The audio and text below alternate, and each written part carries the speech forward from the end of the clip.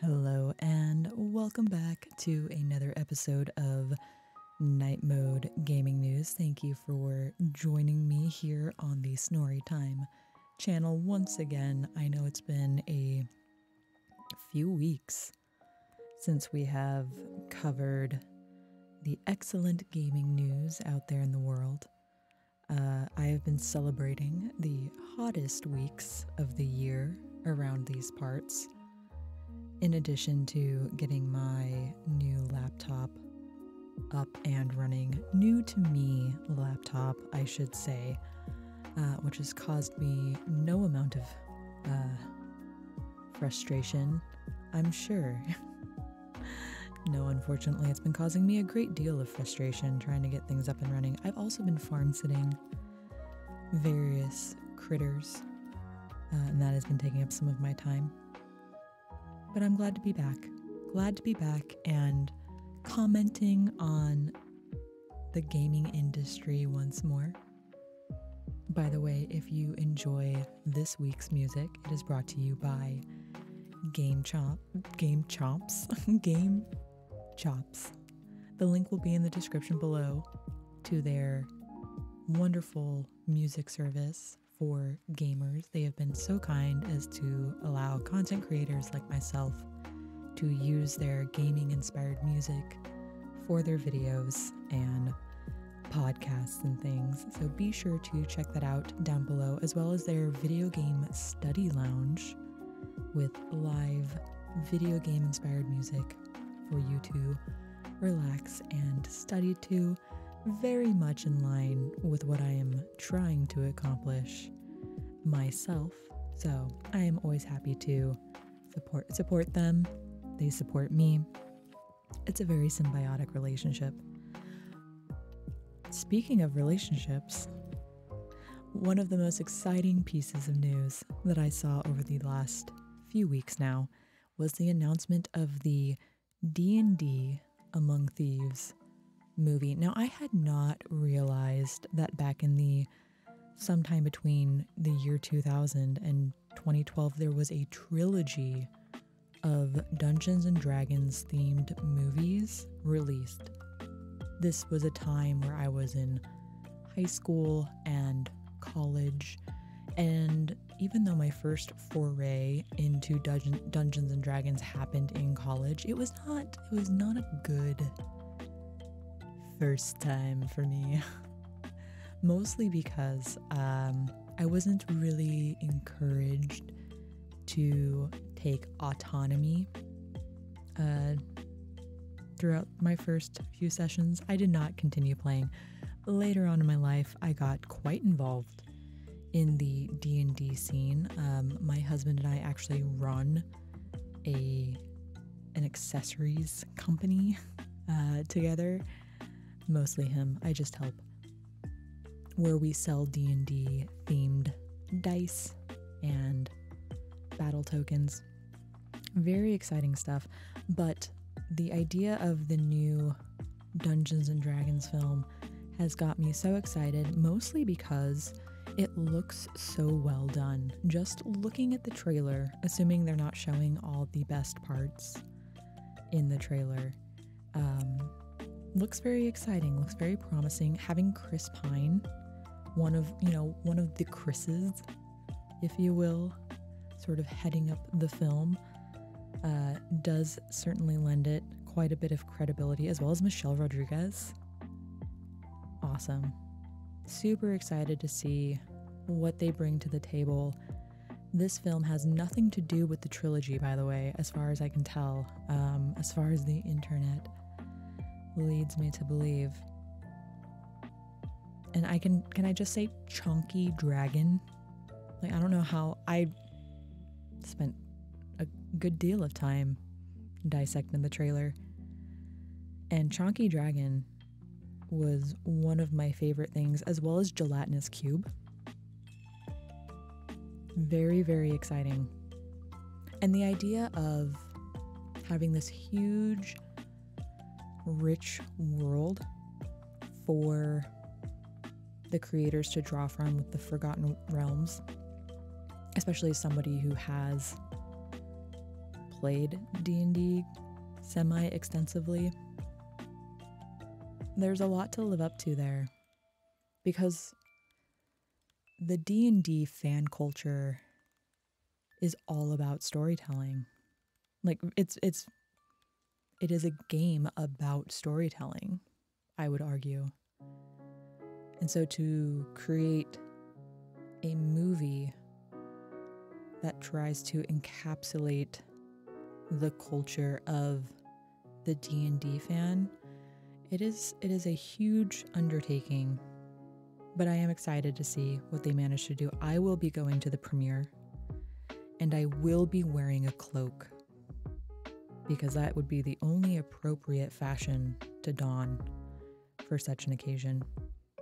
In additional Wizards of the Coast news, very soon after the trailer dropped, I believe, if I'm remembering correctly, I'm sort of trying to wrap a few weeks of news up together in this episode as sort of a catch-up episode.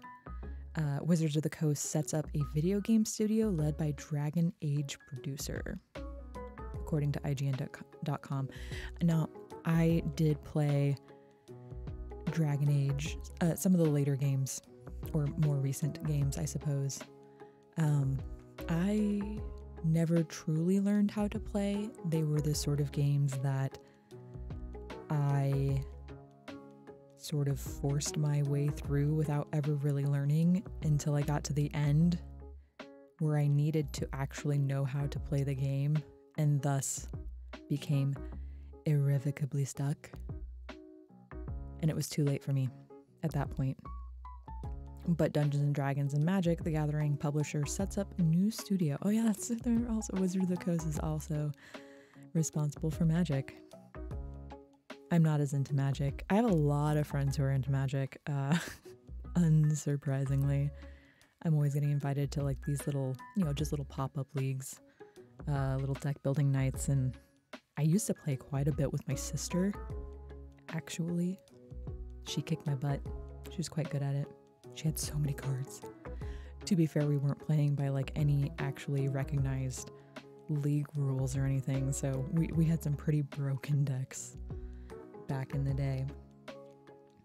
But this new studio that is being established is going to be led by Dragon Age's former executive producer, Christian Daly. So already some really good talent coming on board here. I don't think there's any news as to what kind of projects they're going to be working on. The studio's name is Skeleton Key, by the way. I don't know if I mentioned that. And this isn't the only studio, obviously, that Wizards of the Coast has been involved with, has established.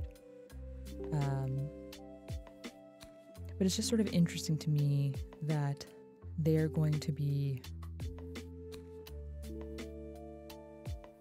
foraying even further into the video game scene, especially considering the video game scene is going through a little bit of drama right now, financially. So, kind of a weird time to be jumping in.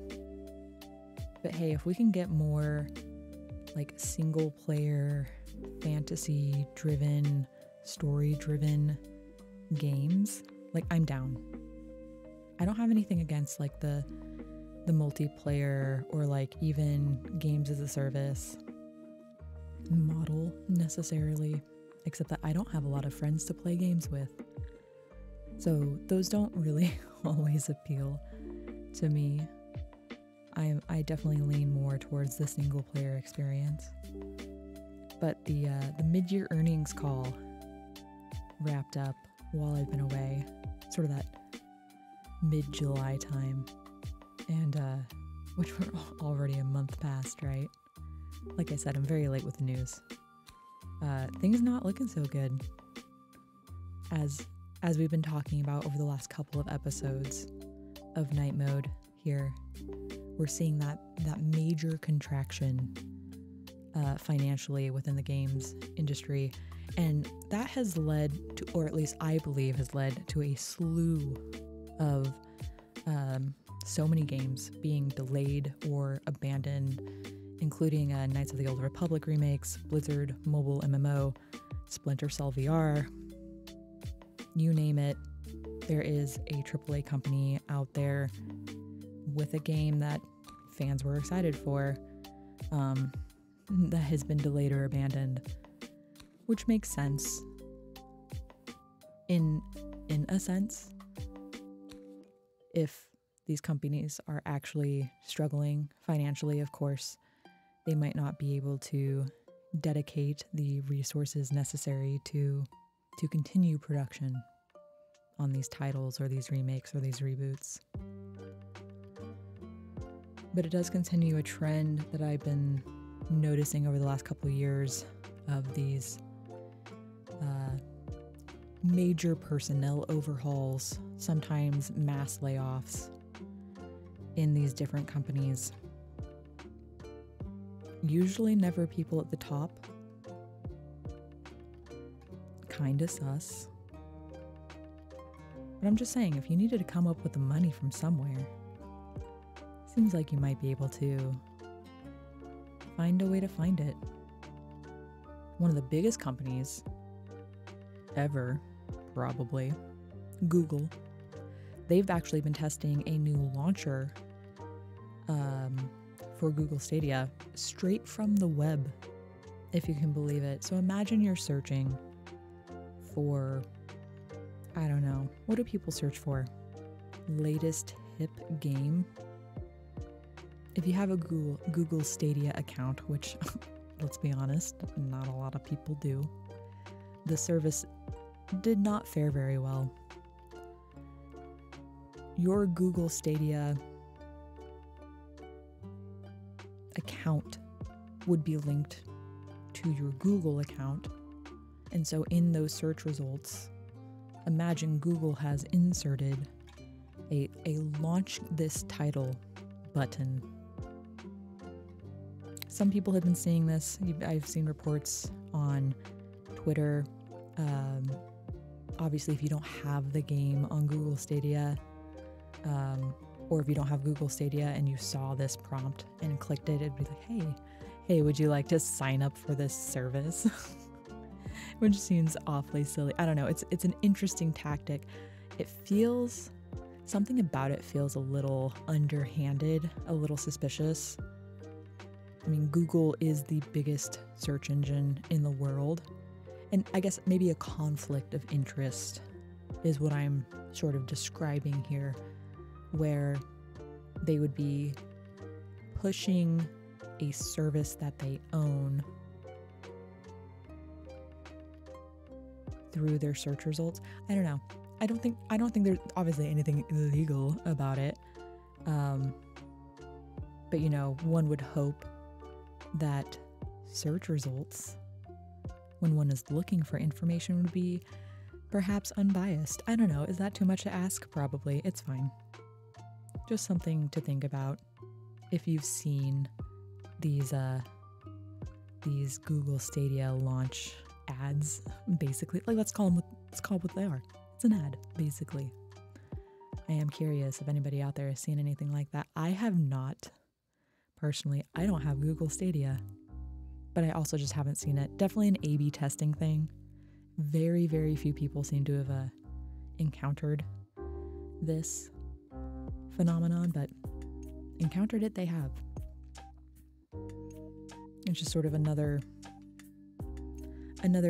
bit of drama on the docket, especially when you consider what is going on between Sony and Xbox. So this idea of that I bring up of this exclusivity, the sort of conflict of interest that Google might have. Sony and Xbox have been having their little tiff as well when it comes to this latest regulation drama in Brazil, Microsoft calling Call of Duty a non-essential game series while Sony protested that it was, because it's this whole conflict of a monopoly, right?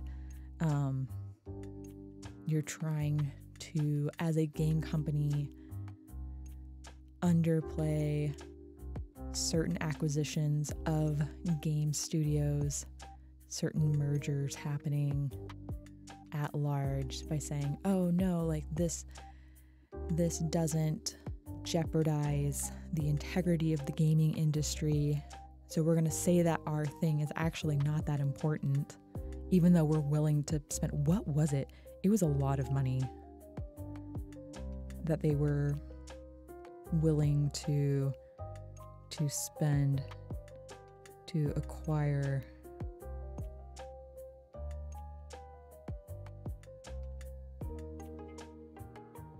I'm not saying it now.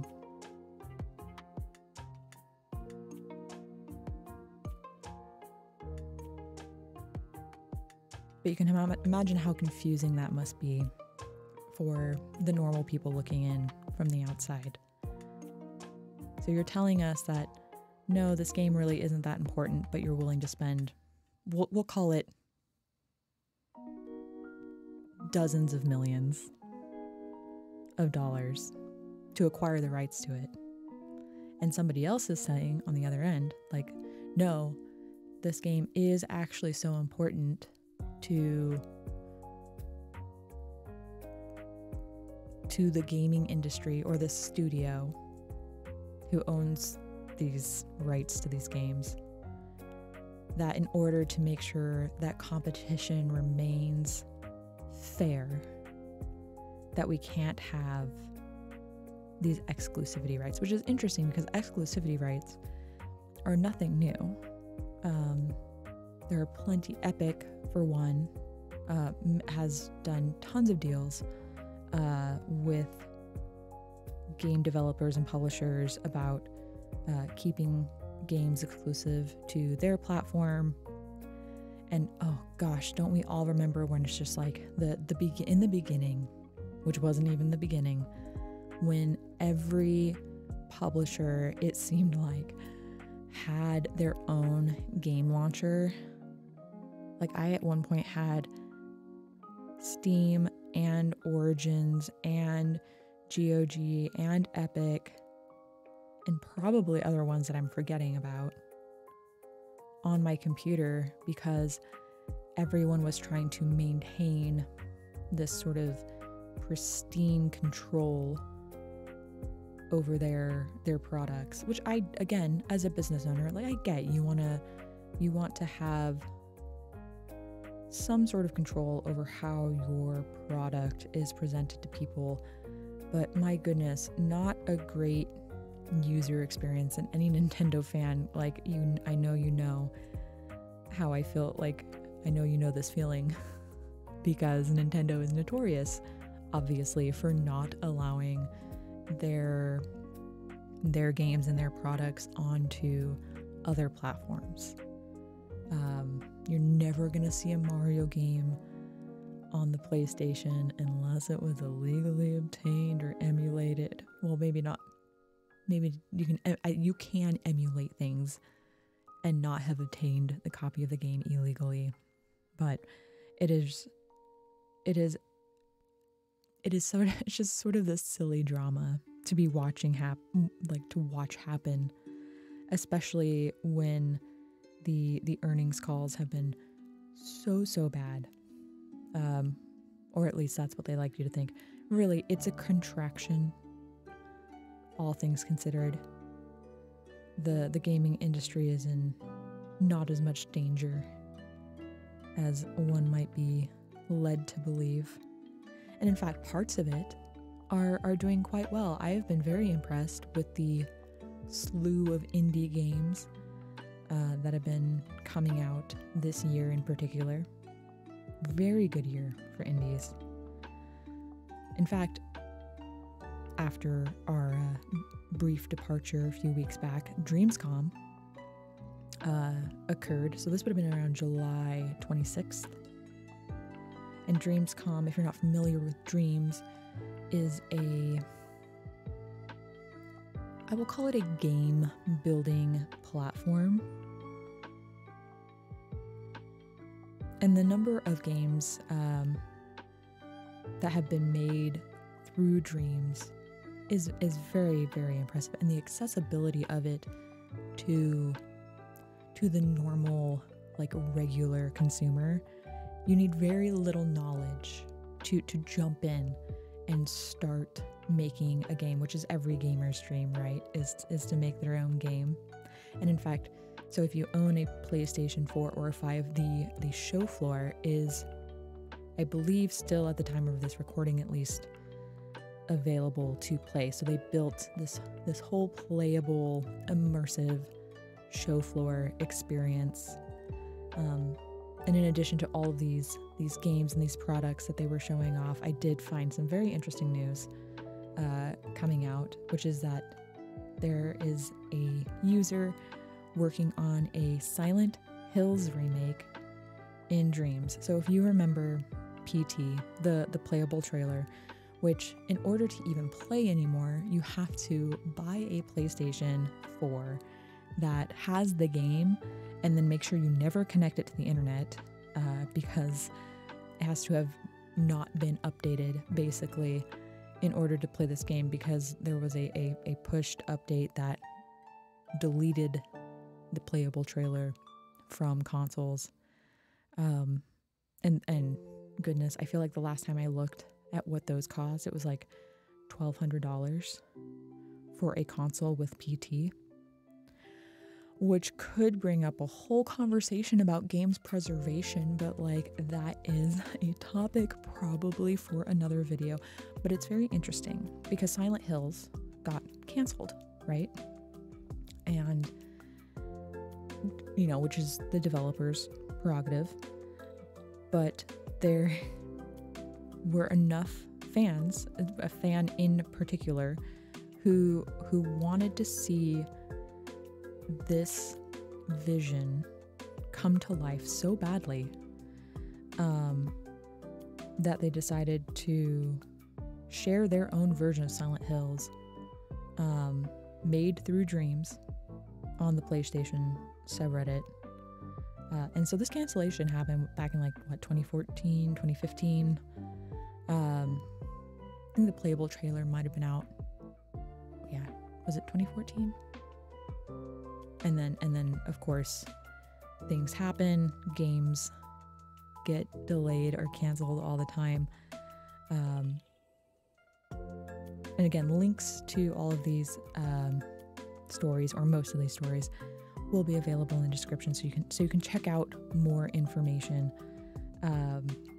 But if you look at some of the video comparisons that are floating around the internet, or if you play it for yourself, you can see what a labor of love and care this project has been for this creator, this developer, I would even venture to say. And I think that's all. I mean, just wait for the DMCAs to roll in, I'm sure.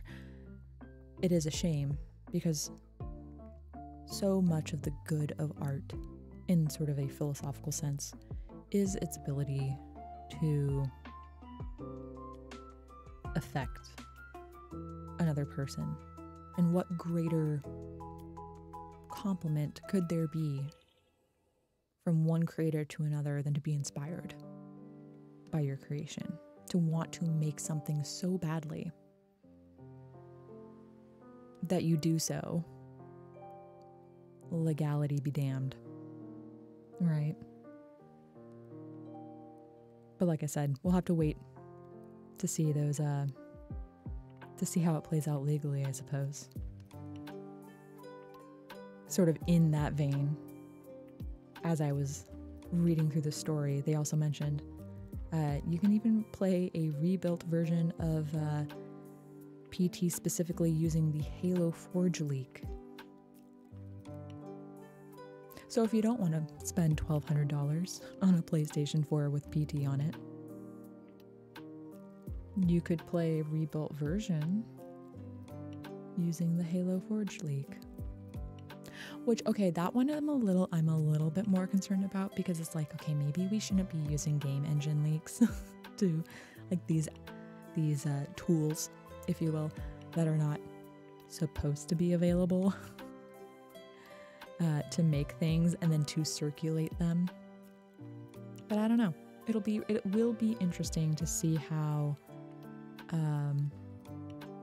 Miyazaki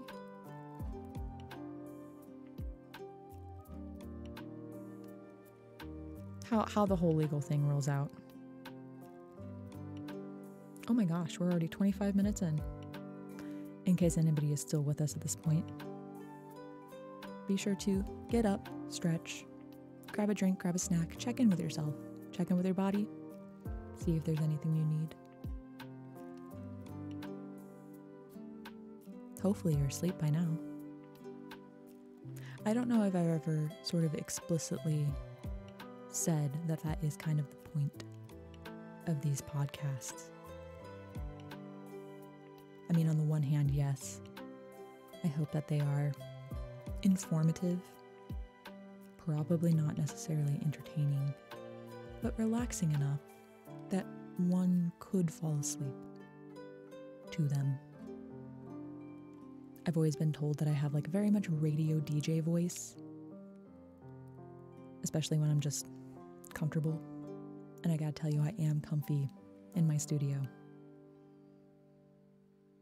Speaking of comfy, and probably one of the comfiest games I've played this year, which is gonna sound a little crazy once you hear of it, is Cult of the Lamb.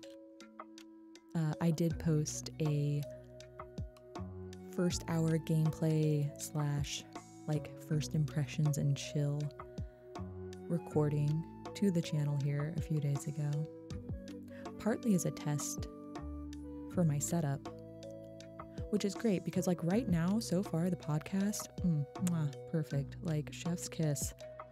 Everything is looking so good, which was not the case for the gameplay. I did have a couple of crashes. I'm still trying to figure out how I'm going to deal with all that nonsense. But that is a problem for future Kenny, because right now, present Kenny wants to tell you about Cult of the Lamb. It is absolutely delightful.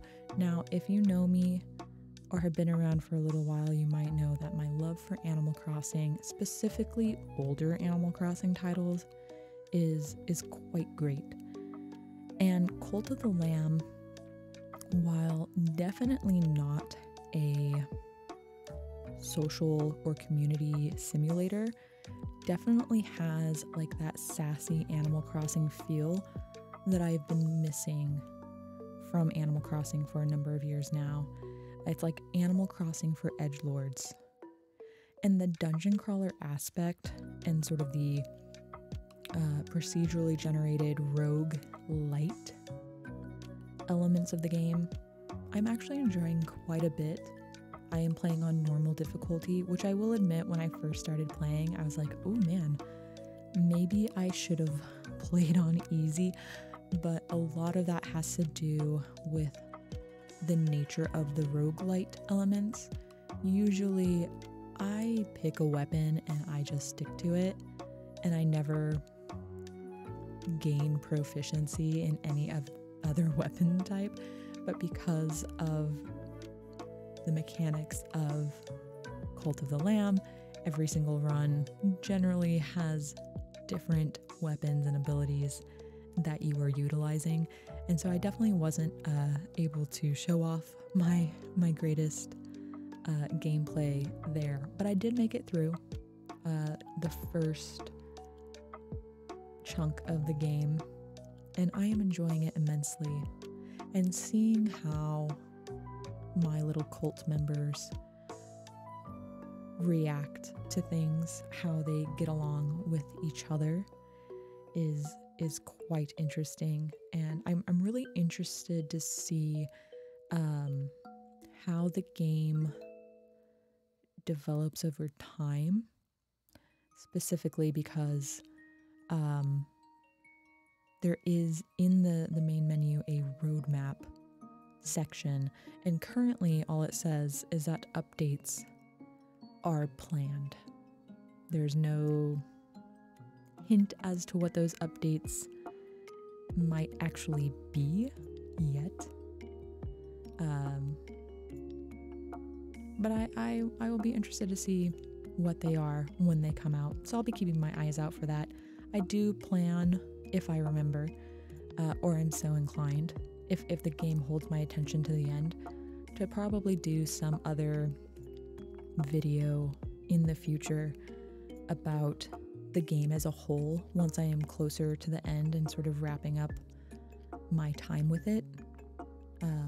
So that way you get sort of that bookend of like the first impressions and then sort of like my final impressions, which I mean to say it's a Devolver Digital game, right?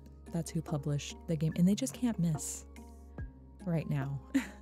Recently, so many good things happening for them. A few weeks ago we had talked about the Netflix games, a handful of which Devolver Digital has been involved with, and those, funnily enough, I saw a Kotaku article on it telling people, hey, like, don't miss out on Netflix's games. Now these are games that generally have been available other places like Moonlighter and Battletech specifically. Point P, not sure if that's actually available anywhere else except on the Netflix app. That's the only place that I've played it and seen it, and I do recommend it. It has a very like Fruit Ninja sort of vibe. It's very easy to just do a couple of runs. It's very easy to say just a couple more runs, just another run, one more time. I can really do better this time. And then suddenly like an hour is gone and your phone is hot. That's one of the problems with mobile games, is they will heat up your phone and eat up your battery. So just keep that in mind if it is something that you decide to check out. But this isn't the only game that Devolver Digital has on their plate. The ones that I'm looking forward to are Return to Monkey Island and Angerfoot. So we'll have to keep our eyes out for that. Angerfoot hasn't had any drama surrounding it as far as I'm aware, but I know Return to Monkey Island did get a fair bit of drama during one of their recent Nintendo Directs, of all things. Some fans took to Twitter to harass the Return to Monkey Island devs, which is such a shame, because people didn't like the art style or something, which for me is very confusing. Certainly I am not the most devoted fan of the series, but I didn't think there was anything particularly underwhelming about the style. I felt like it was very much in keeping with how the series had been presented in the past. I do have a friend who's actually a huge Return to Monkey Island fan. And, I actually was very proud of the devs. And they basically said, this is not fun for us, for you guys to be, for you fans to be harassing us. Like, the whole point of what we're doing as game devs and with this franchise is to bring people joy and to have fun ourselves. And you are not facilitating that. So for shame, gamers, for shame. And the reason I was thinking about that is because the Cult of the Lamb developers also released a statement the day the game released, which would have been the 11th, because people had taken to Twitter and started harassing them about, why isn't the game out yet? Why isn't the game out yet? And they're like, look, we're hoping to have it out, by noon Eastern Standard Time or something.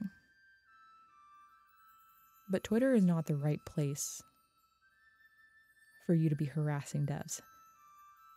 There is no right place to be harassing devs for a game that you love. Now, harassing devs for like poor behavior, that's a different story. Then again, like, we don't have enough time within the scope of this little podcast that I'm doing to probably dive into like holding devs accountable for their BS.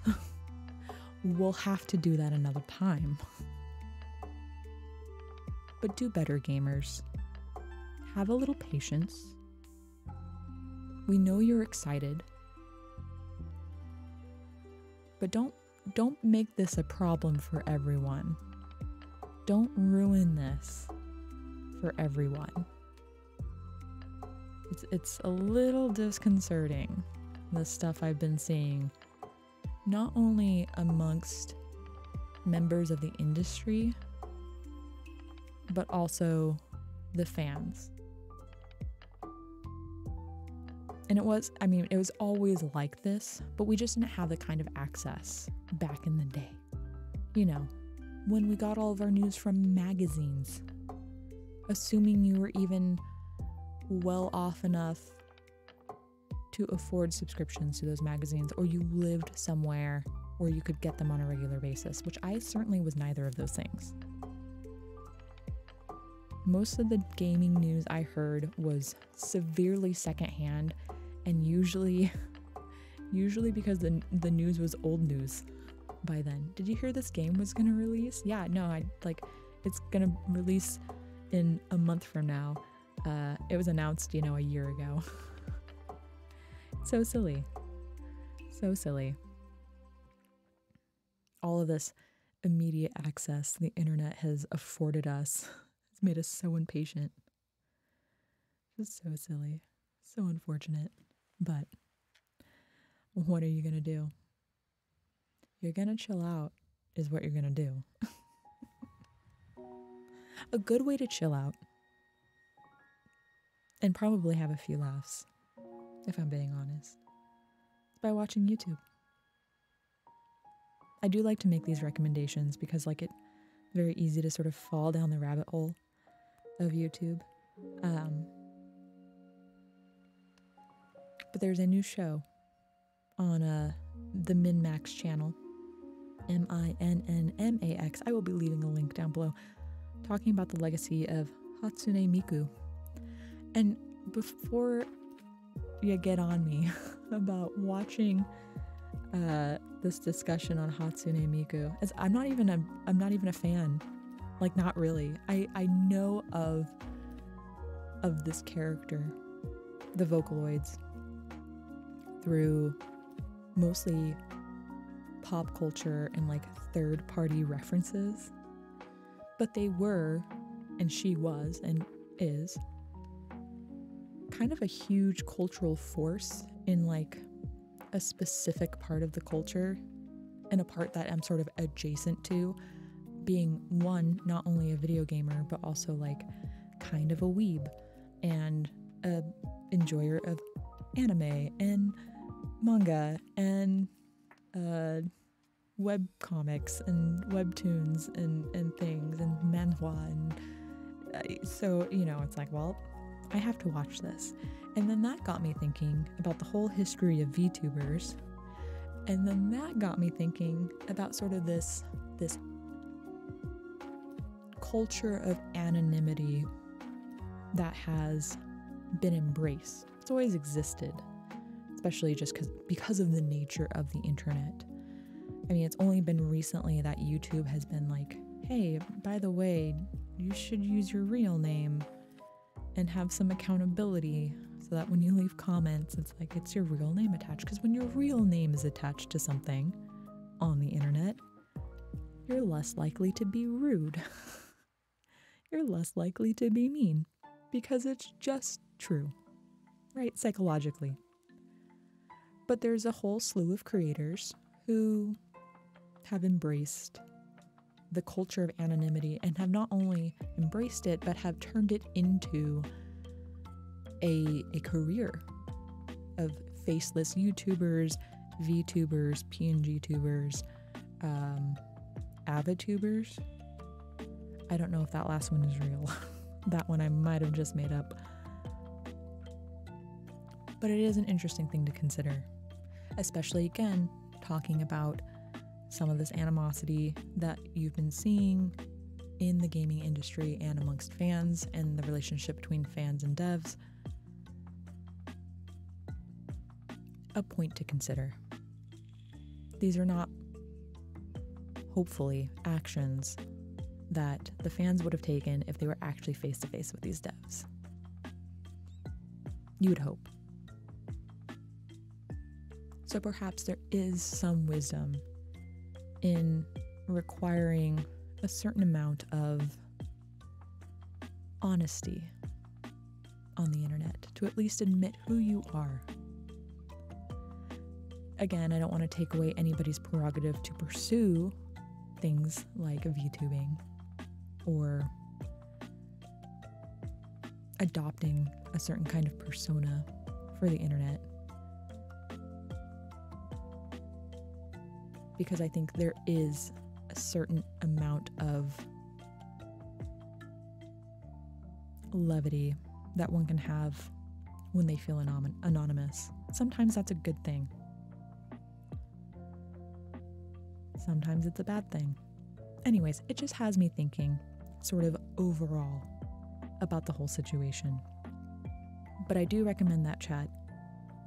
I will link a few videos down below.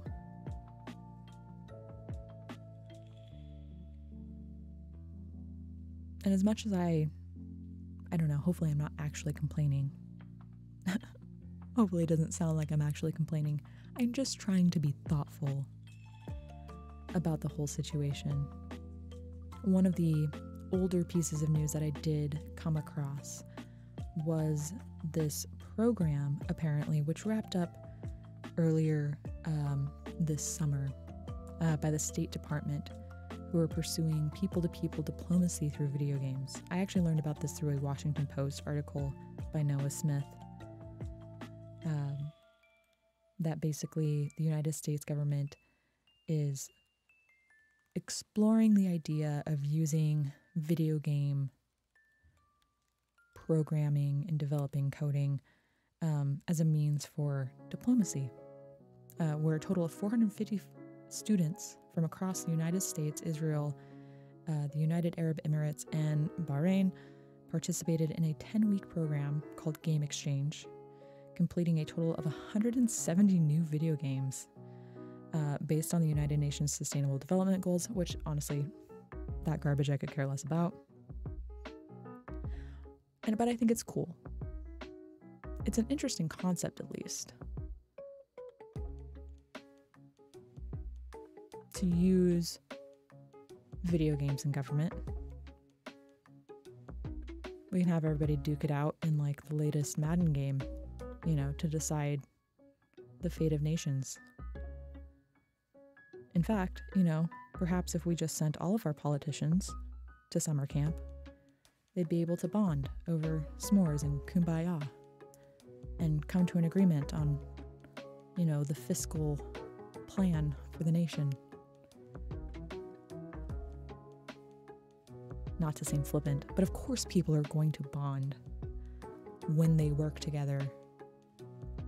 And I imagine that some of these kids did actually create some very long-lasting friendships. And I do think friendship is an important part to humanizing people who would otherwise be dehumanized in your mind due to just the mere fact that they are strangers. Because we do. The internet shows us. When you actually don't know these people, when you don't have to face up to the consequences of your actions,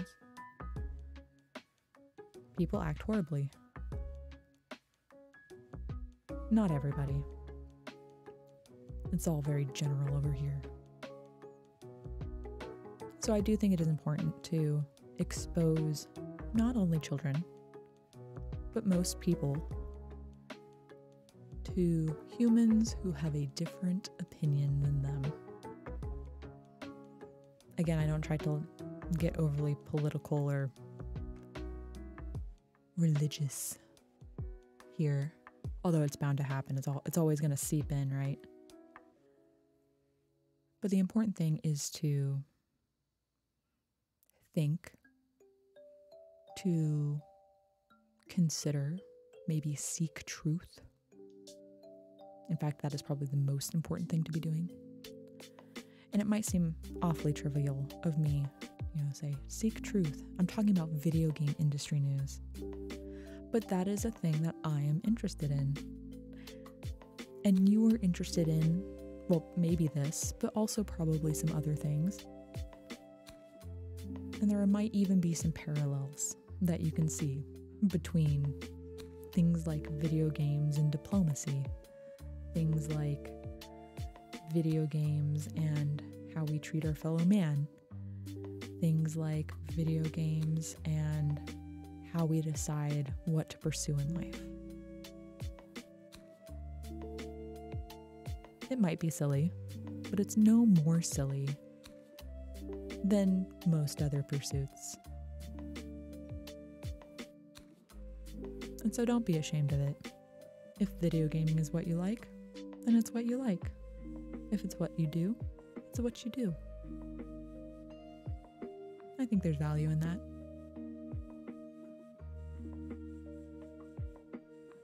And I think on that thought, I'm ready to wrap it up for today. It's always quite lovely to do these. I say, even though this is the third one, I do hope that I can continue having these conversations in the future, mostly just as a medium through which I can process my own thoughts and things. But I would be happy to hear your comments as well. If you're already asleep, I'm glad you were able to fall asleep. If you're still with me here, hopefully this has been a relaxing presentation of the news. I know sometimes gaming news can be so chaotic and robust. I don't know if that was quite the word I was looking for, but something like that.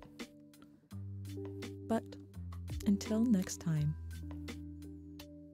sweet dreams.